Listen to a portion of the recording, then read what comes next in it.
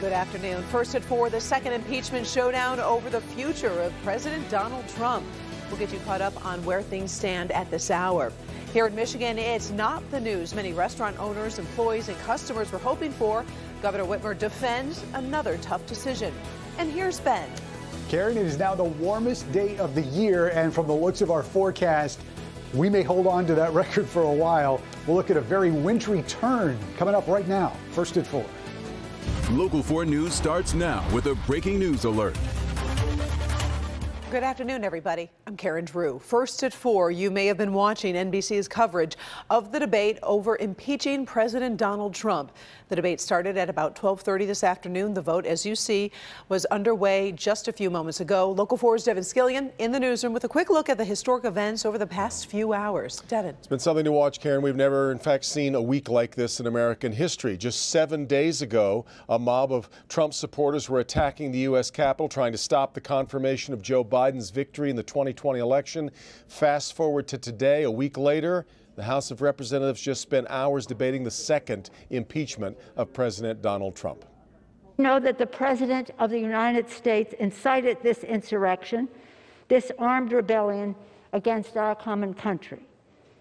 He must go. He is a clear and present danger to the nation that we all love. It's always been about getting the president, no matter what. It's an obsession that is now broadened. It's not just about impeachment anymore. It's about canceling, as I've said, canceling the president and anyone that disagrees with them. House Democrats drafted just a single article of impeachment. They accused President Trump of incitement of insurrection for this speech given to supporters just before many of them marched on the Capitol, plus weeks of denying the election results and casting doubts on our entire political system. Support for the impeachment is spread onto the Republican side of the aisle, with about 7 members we expect will end up voting yes, though we'll see as that vote is underway right now. We haven't heard much from President Trump today.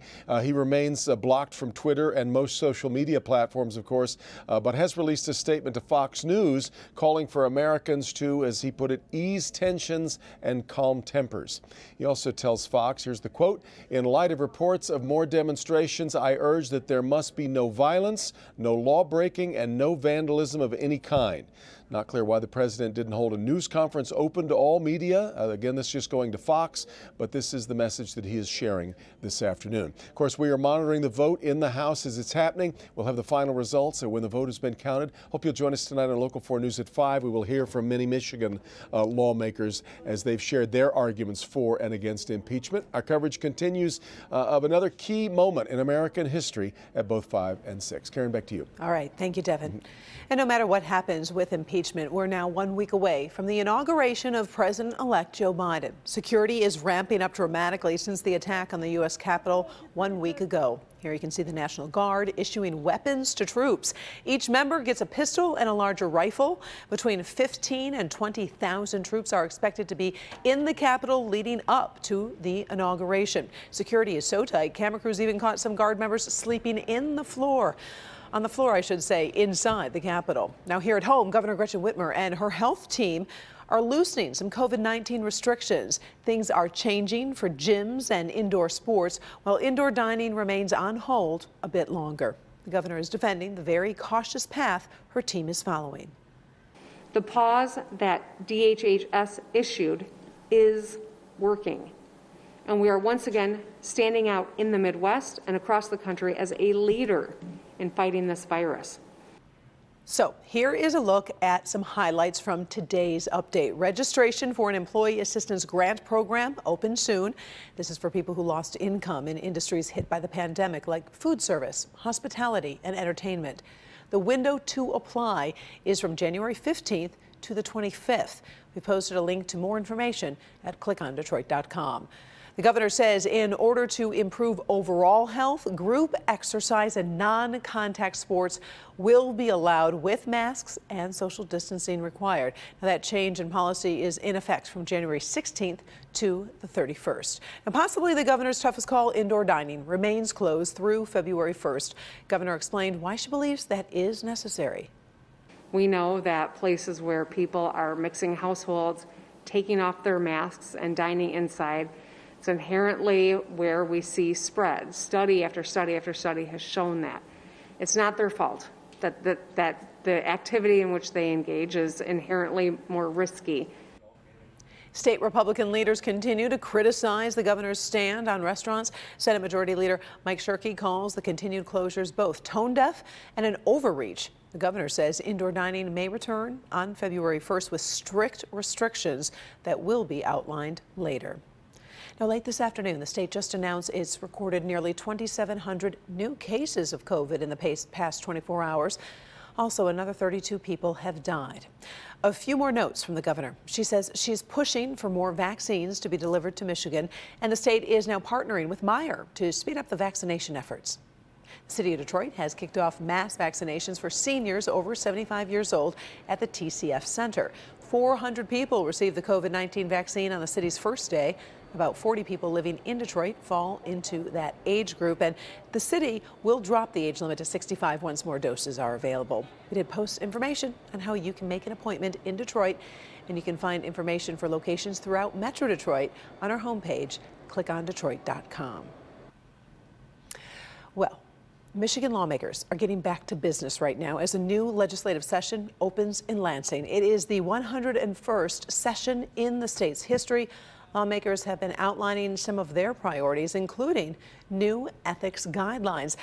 They start meeting as security concerns in Lansing reach a whole new level. A 6-foot fence will be installed around the Capitol building in preparation for possible protests this weekend. Tonight at 5, we're going to dig into those concerns. And then at 6, we'll talk about the legislative goals continuing coverage on Local 4. Now, these next 2 days are undoubtedly tense for so many of us, struggling to make sense of the seismic shifts in our political landscape. What we saw a week ago today is what we're used to seeing in other nations, not our own. Paula Tutman joins us this afternoon with thoughts from a local political violence expert who tries to help us navigate through what is happening. And we definitely need some assistance in understanding all of this and also on how to react. Paula. Hi, Karen. Yeah, from his perspective, we're entering a very dangerous time in our democracy, but he really does want to point out that the average person should feel safe in their homes. However, they should also consider taking a very proactive role in subverting this danger. Professor Peter Trombor has spent his career learning and understanding the underpinnings of political violence in hotspots around the world, including Northern Ireland.